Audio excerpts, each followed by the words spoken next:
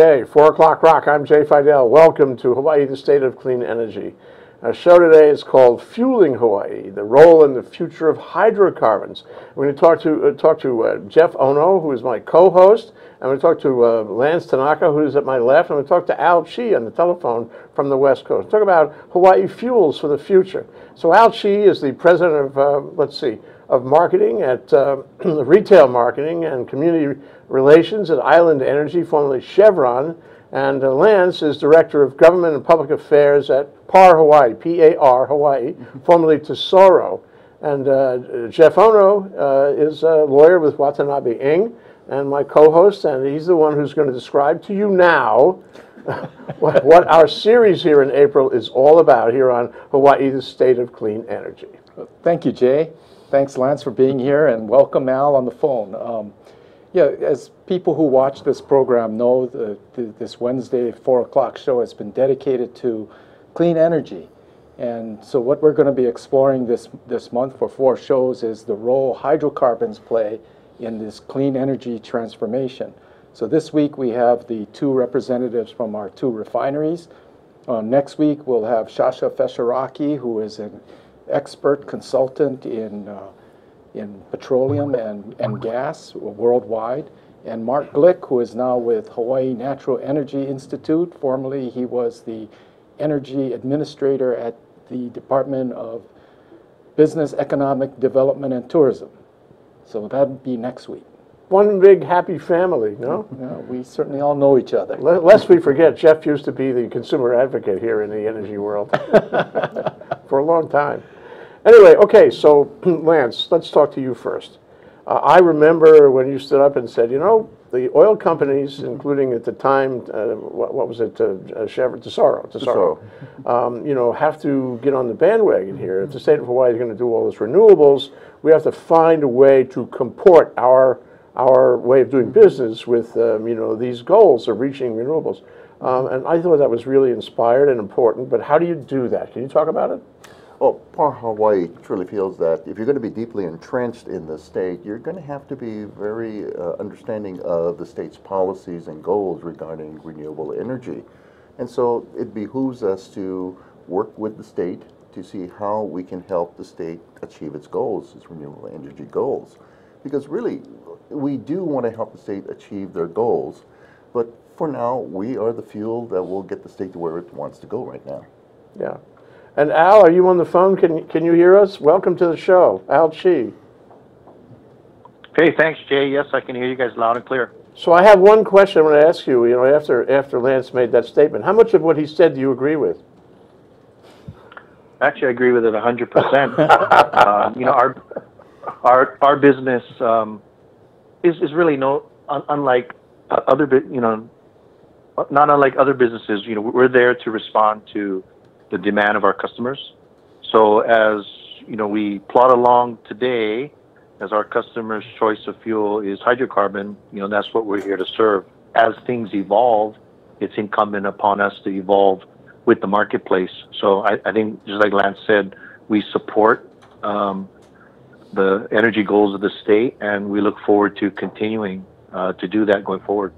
You know, the one thing that interests me on this in this context is that we have goals. We have 100% by this, and everybody agrees exactly when that should happen, but or how it should happen. And we have a plan. I know there's a plan. It's the PSIP plan. It's out there, and the PUC is considering the plan. Nobody knows exactly what's going to happen and how fast. And so you're in an interesting spot because you're trying to comport your market, your oil market, with a moving target where you don't know exactly how fast it's moving. And you may find it moves faster, you may find it moves slower. And so it's incumbent on you to figure that market out so that you can make your plan around it. This isn't easy. I mean, how do you do that? Is there a computer program, maybe an app that helps you with that? Well, you're right. We have to adapt to the state's goals to be able to remain viable. And the ways that we look at doing this is to continue our investing in our training of our people, because this is going to be a big challenge, and also upgrading our physical plants, you know, such as what we just did this past summer in 2016 when we did a major turnaround. and also other opportunities that we're looking at to see if we can leverage those to remain viable in the future so that we can continue to provide fuels that are reliable, available, and affordable. Okay, so we're not necessarily talking about renewables per se, but we're talking about fuels. That's Jeff's concept for this month. It's fuels, and it could be really anything that works in the global marketplace. But I wonder if I can ask you this, Al. So here we are, it's 2045, and we've had a good run. And we're actually, one day away from, say, the end of 2044. We're ready, for the magic moment. January 1, wasn't it, of 2045. We're going to be all renewables. Where are you guys then? Where is, your two companies, namely Island Energy and Parhawaii? What are you contributing to the fuels mix in this state at that magic moment in 2044, December 31? Wow, that's a pretty tough question because I don't think anybody, I can certainly speak for myself, but anybody on the call or in this forum could say they can actually predict the future. But it would be great if we could, and if we could plot ourselves along so that on that final day we knew it was our final day, and the next day we all woke up to a different reality.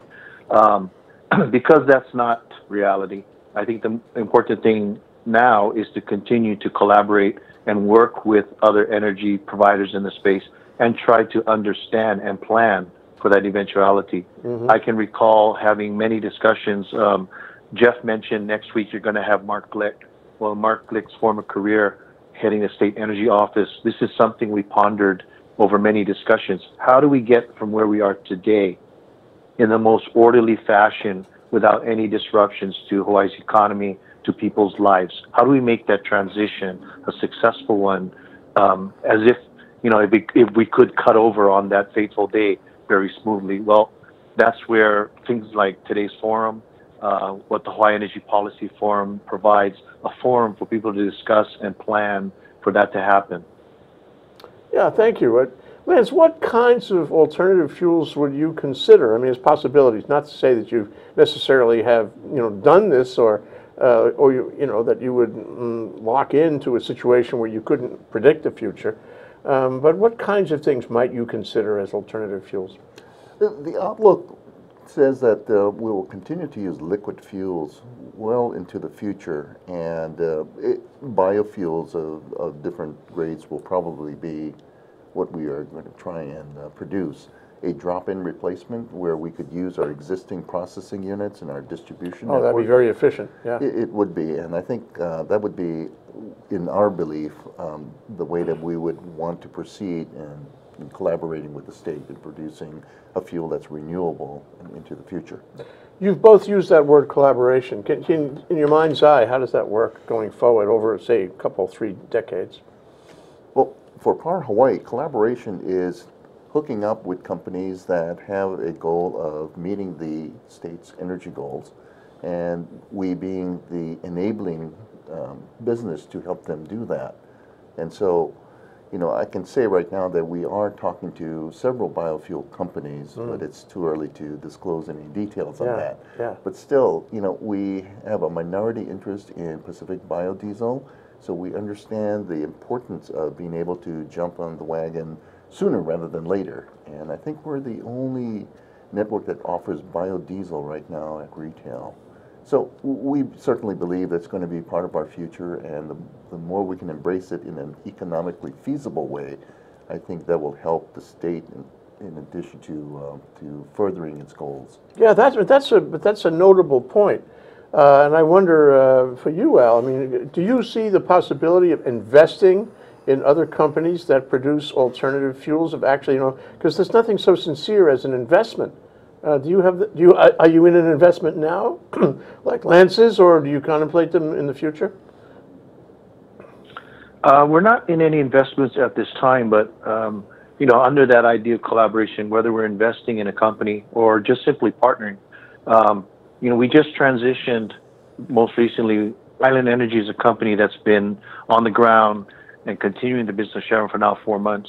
But I was with Chevron for 18 years, and I recall during one of those spans we worked with agricultural interests, algae growers, right in our refinery, to look at how we could use some of the gear out on the plant or other processes to aid partners. So we may not be investing per se our dollars directly, but working with people to make things available to them that they need in order to move forward their own science.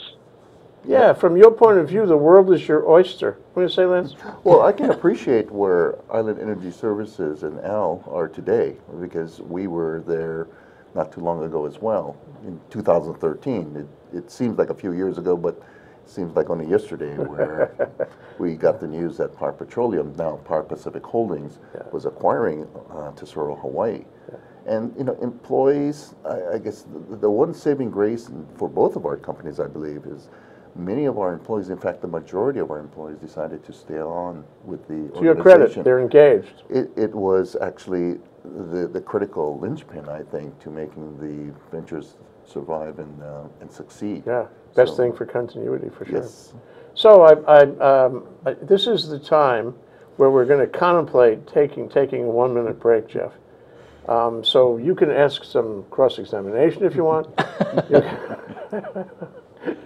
Or you can summarize if you like up till this point, or you can try to put it in perspective for us before we take the break. I want to ask this question.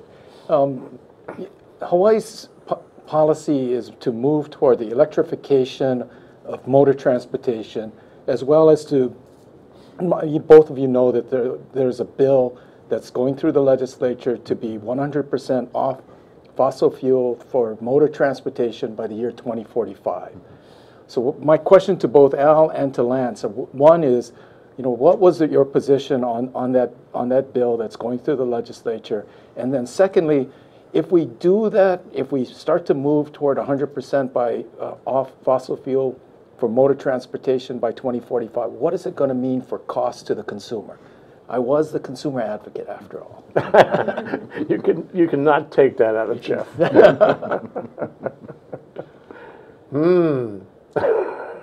Al, why don't you go first?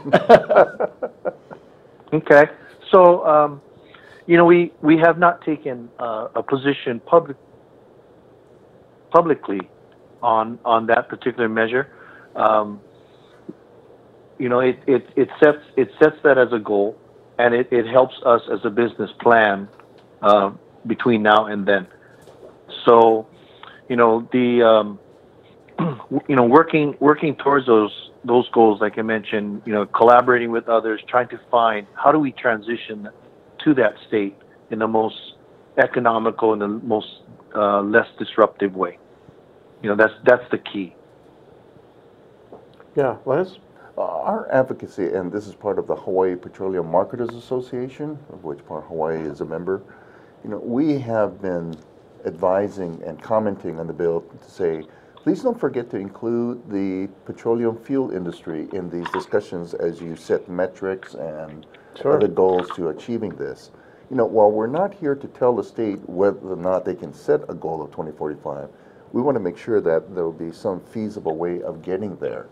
And what we want to avoid, obviously, is unintended consequences that impact consumers unnecessarily. So we would like to be there to help in getting the group that is deciding on these metrics to put down things that are doable, practical, and achievable. Yeah, so you should be at the table on that for sure. You're part of the formula. Yeah. Another part of that is, we ask, please put some provision in these bills that give some evaluation to the economic viability of doing X, Y, or Z, as opposed to just saying, let's put it out there and hope that everyone will achieve that. Because we're talking about enterprises and consumers that could stand to be adversely impacted by policies that really hurt more than they do help. Yeah. You want to add anything to that, Al, before we take our break? Yeah, as Jeff mentioned, how will all of this at the end of the day impact cost the consumer? So, we have to do this thoughtfully. We have to do this in an engaging way, and there's no easy way. There's no silver bullet. But as Lance mentioned, we don't want to reach a certain point and then be surprised that even though policy said we were supposed to be here, that we're not there. Yeah. So it's really, really important that we plan this transition and that we keep an open mind and remain flexible, because it probably won't happen the way that people have dreamed it up at this point. Yep. And we got to avoid disruption and instability. So, Jeff, we're almost there, taking our break, and I don't want to, in any way discourage you from continuing this line of questioning right after we come back from the break. That's Jeff Ono, that's Lance Tanaka, and that's Al Chee. We're talking about fuels and hydrocarbons in the years to come. We'll be right back. Aloha, my name is Reg Baker, and I'm the host of Business in Hawaii with Reg Baker. We're a show that broadcasts live every Thursday from 2 to 2:30. We highlight success stories in Hawaii of both businesses and individuals. We learn their secrets to success, which is always valuable. I hope to see you on our next show. Aloha. Aloha and Happy New Year. It's 2017. Please keep up with me on Power Up Hawaii, where Hawaii comes together to talk about a clean and just energy future. Please join me on Tuesdays at 1 o'clock. Mahalo. Aloha, I'm Dave Stevens, the host of the Cyber Underground on ThinkTech Hawaii. This is my co-host, Andrew Lanning, the security guy. Every week at 5 p.m., we'll be discussing cybersecurity, the things to look out for, and the things to do to keep yourself safe. Check us out on ThinkTech Hawaii, 5 o'clock Fridays. Thank you. Bingo, we're back. We're back to the continuation of that line of questioning and more from Jeff Ono to Lance Tanaka and Al Chee. Okay, your turn, Jeff. Well, just before the break, Jay, you mentioned disruptions. And so I wanted to talk a little bit about the refinery task force. Al Chee, Lance Tanaka, and I were on the refinery task force that was put together by our previous governor, Governor Neil Abercrombie. One of the outcomes of that refinery task force was a report that came out in April of 2014. And the principal conclusion was that by the year 2020, just 3 years from now, one or both refineries would shut down. But a lot of things have happened since 2014 to the present. So I want to ask both Al and Lance, number one, do you think that 2020 date is realistic for one or both refineries actually shutting down? And then secondly, what has changed to change that date if you think that the date is inaccurate at this point? Well, I feel I should go first because Tesoro, Hawaii, and the closure of the refinery sort of kicked things off. That's what spurred the governor to convene his Hawaii Refinery Task Force. Things are very different today, obviously, after having undergone an acquisition. And by the way, we actually grew in 2015 with the acquisition of Midpack Petroleum. So we added about 120 people to our Ohana and also about 100 fuel outlets to our network. But back then, it was really a case of understanding where Hawaii was going to get its fuel if Tesoro, a refinery, had shut down or gone out of business, and would that leave our existing refinery, the Chevron refinery, exposed to possibly closure as well. The 2020 date was obviously based on input that the consultant had gleaned from all of the stakeholders that were part of this rather large task force, and so it based its findings on that and really the forecast of how things were going at the time. But I think part of the turnaround was with people in independent company like Par Petroleum and Par Pacific coming in to see what it could do to keep the refinery viable. And we operate under very different principles now than when we were at Tesoro, Hawaii. One of the things that we've had to learn to do is be very nimble and flexible so that we can take advantage of opportunities as they present themselves. And when we look at back then what it really required us to do, well, the market cycle is always up and down in petroleum.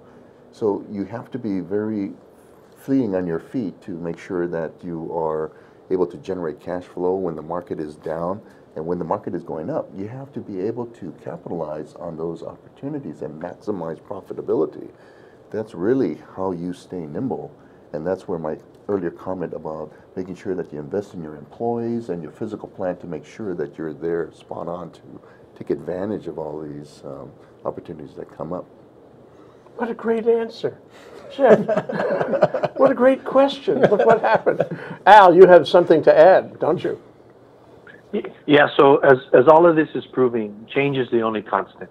Because back when we convened the task force, as Lance mentioned, it was really kicked off with Tesoro's announcement that they were going to close. Since then, 2014, look at what's happened to the other guy, my company.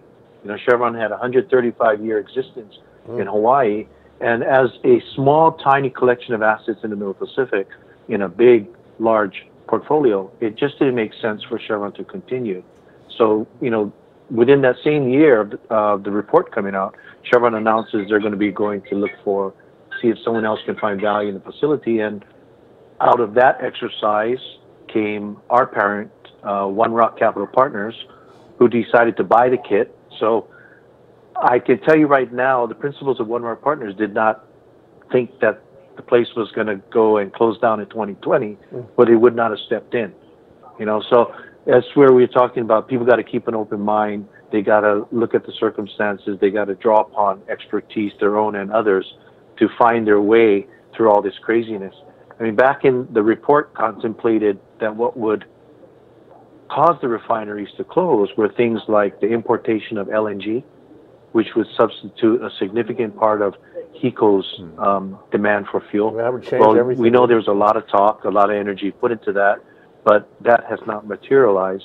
HECO themselves were faced with some regulatory constraints, which they have since cleared. And so there were things that, yes, would cause experts, consultants to believe that the refineries would struggle, but those things either haven't materialized or were solved in a different way. And that's allowed us to continue to operate. You have more, Jeff? Well, I have this question for Al. Al, when the refinery was doing business as Chevron, when it was owned by Chevron, we had a certain security knowing that Chevron was networked worldwide, could get supply of petroleum products worldwide. So how is it with Island Energy? Have we lost some of that energy security that Chevron was giving us, or do you feel confident that you can still get crude oil at fair, reasonable prices?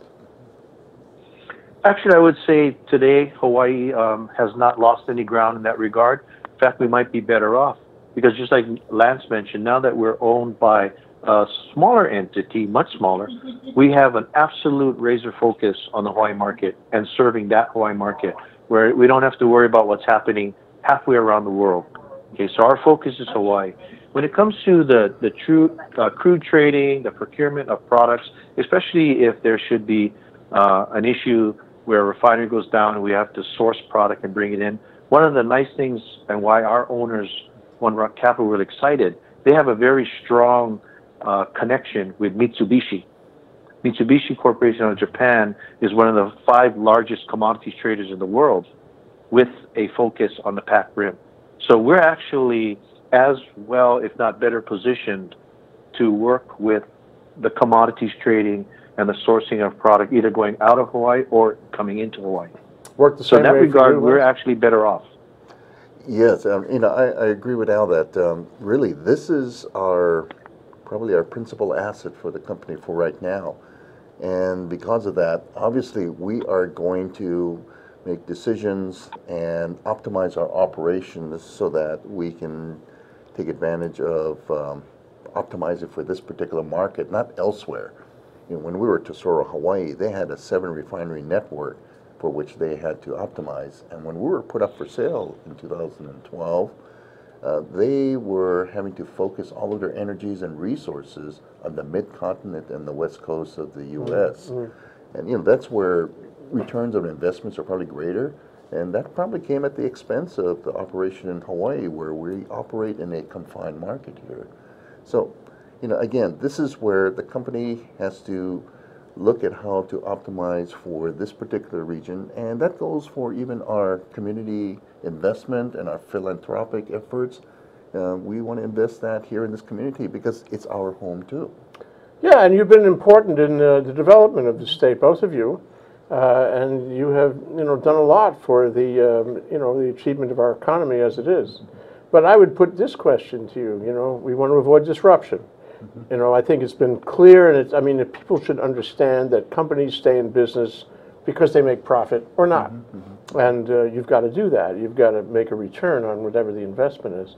And you're in a market now, I think that's also clear that we can't predict exactly what's going to happen. Both of you are in a market that is slightly, if not more than slightly, unpredictable. So is it possible that one or the other of you might fold up your shop, fold up your tents and leave town at some point along the way on this continuum? And if so, what would the scenario be by which you would do that? This is not an easy question. No, it's not. And it certainly isn't our intention. It isn't Parhawaii's intention to leave.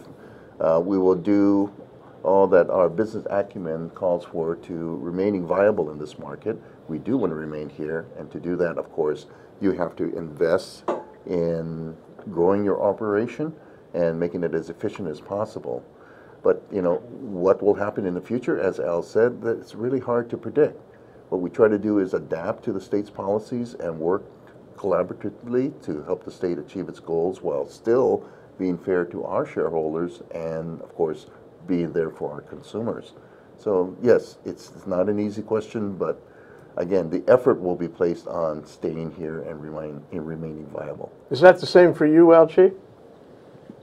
Yeah, absolutely. Like I said, we have a single focus now as Island Energy where locally managed, locally headquartered, and everything and every decision we make is about our operations in Hawaii. And Hawaii is a very competitive space. Beyond Hawaii and now Island Energy, you've got other players in the marketplace. And on any given day, we're fighting for the attention of the customer for market share. And so Hawaii itself is a competitive place, but let's not forget, even more so today, Hawaii is in a global market. There's competing interests from refineries around the Pac Rim. Also, so not it's entirely really important that we remain focused on our base business, that we deliver the service and the needs of our customer to earn their business, and we look for ways to continue through innovation to improve our business, lower our costs, and to maintain our viability. So, actually, Jeff, we're about the end of the road on this. And, I think it would be a really good time for you to try to make sense of all of this conversation and to hit the high points and to do that kind of special analysis that you always did. What do you say, Jeff? What I say is I think there's a need to have a follow-up to the refinery task force. I still think that Hawaii is facing a risk that one or both refineries will shut down at some time in the future, maybe not in the year 2020, but at some time in the future, and I think we need to be prepared for that date. Yeah. Well, I've certainly enjoyed this discussion. Jeff Ono, thank you so much. Lance Tanaka, thank you so much. And Al Chee, thank you so much. That brings us to the end of the show. We have enjoyed bringing it to you. We've been talking about fueling Hawaii, the role and future of hydrocarbons, and we'll have more of that in the weeks to follow. Thanks to our production engineer, Zuri Bender, our floor manager, Rich Prepuz, and all the people who care and contribute to our ThinkTech productions. If you want to see this show again, go to thinktechhawaii.com or youtube.com at ThinkTech Hawaii, where there will be a link to more shows just like this. Thanks for watching. We'll see you next time. Aloha.